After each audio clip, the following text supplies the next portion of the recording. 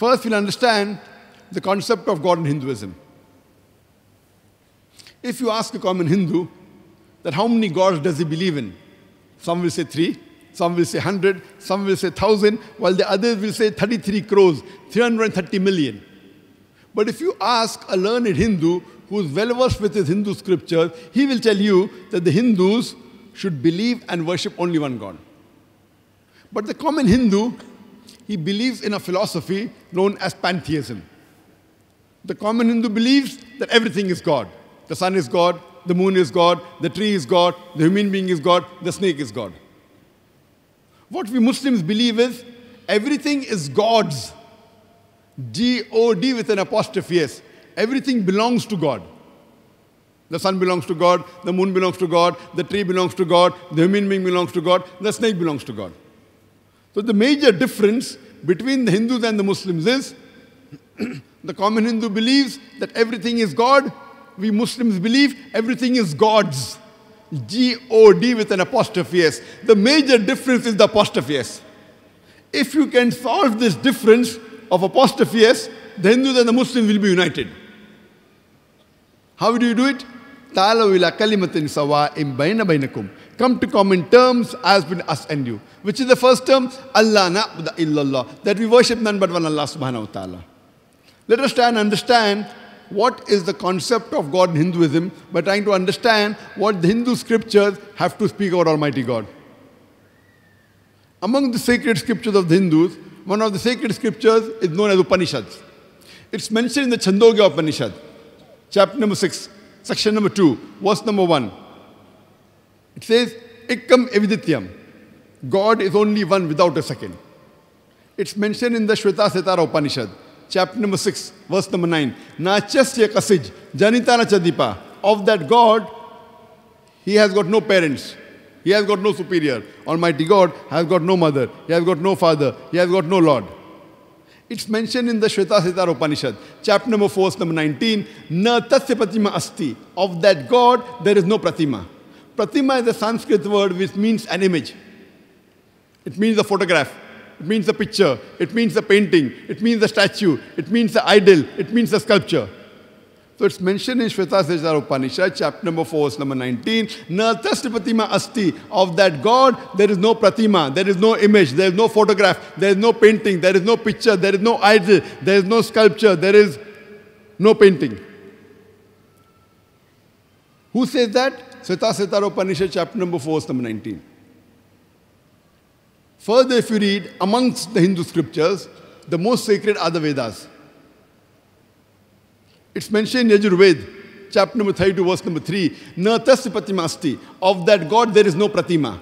Pratima, as I mentioned earlier, means an image, a photograph, a picture, a painting, a sculpture, a statue, an idol.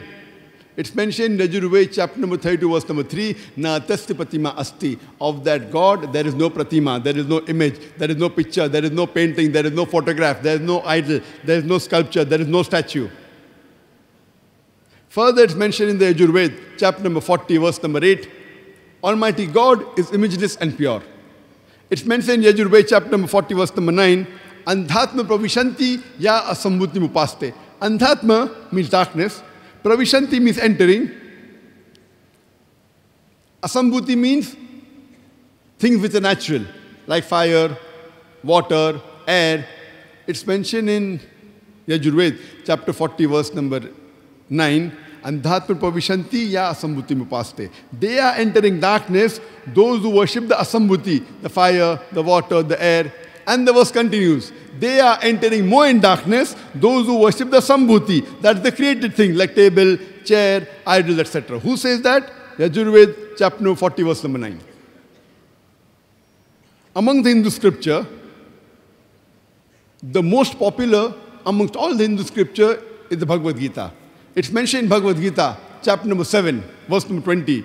All those whose intelligence has been stolen by material desires, they worship demigods, they worship false gods. It further mentioned Atharva Ved, book number 20, hymn number 58, verse number 3. Dev Maha Asi. Verily great is Almighty God. And amongst the Vedas, the most sacred is the Rig Veda. It's mentioned in Rig Veda, book number 1, hymn number 164, mantra number 46. Ikkam Sat Viprabhauda Vedante.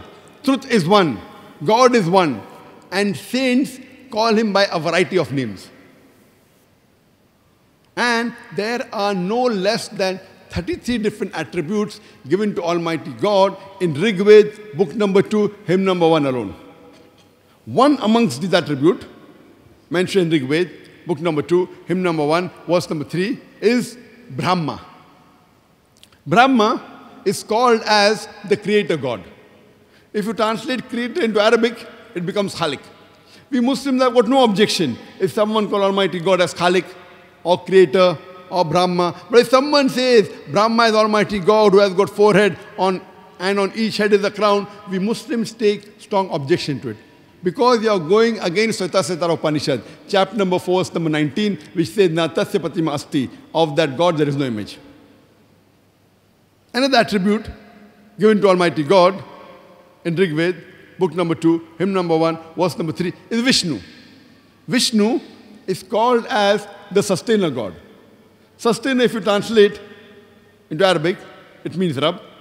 We Muslims have got no objection if someone calls Almighty God as Rabb or sustainer or Vishnu. But if you say Vishnu is Almighty God who has got 4 hands, one of his right hand is the discus, the other left hand, he has a conch, he's traveling on the water on the bed of snake or flying on the bird by the name of Garuda, we Muslims take strong exception to it. Moreover, you are going against Yajurveda, chapter number 32, verse number 3, which says, Na tasya patima asti, of that God there is no image. It further mentioned in Rig Veda, book number 8, hymn number 1, verse number 1, Ma chidanidhi sansad, worship only one God, praise him alone. It's mentioned in Rig Veda, book number 6, hymn number 46, verse number 16. Ya ekit mushtihi, there is only one God, worship him alone, praise him alone. And the Brahma Sutra of Hinduism is Ekam Braham Dyutya Naste, Nena Naste Kinchan. Bhagwan ek hi hai, dusra nahi hai. Nahi hai, nahi hai, zara bhi nahi hai. There's only one God, not a second one. Not at all, not at all, not in the least bit. Okay. So if you read the Hindu scriptures, you shall understand the concept of God in Hinduism and understand Hinduism in the correct perspective.